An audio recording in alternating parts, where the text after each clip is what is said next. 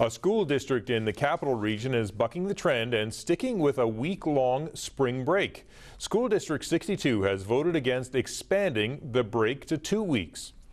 A 2-week-long spring break has been tested in other districts in BC, and many like Victoria and the Comox Valley have now adopted the extended spring break model. But trustees in Sooke say they've had a lot of feedback from parents in the district who tell them that finding or being able to afford childcare for that extra week is difficult. School District 62 says there didn't seem to be any compelling reason to change the standard calendar and extend the spring break.